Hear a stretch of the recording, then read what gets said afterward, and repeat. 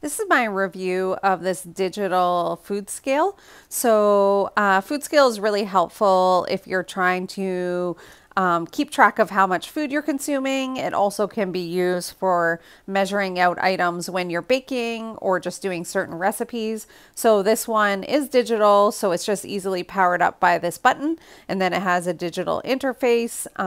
When it's set to 0, you know that that one's kind of the baseline, and then you can change it on the side. This one has milliliters or fluid ounces.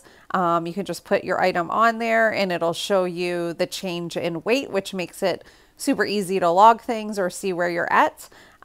When you're done, you can just turn the button off. And also on the back, it just has those little kind of feet grabbers and a place where you can change the batteries. So I hope that's helpful.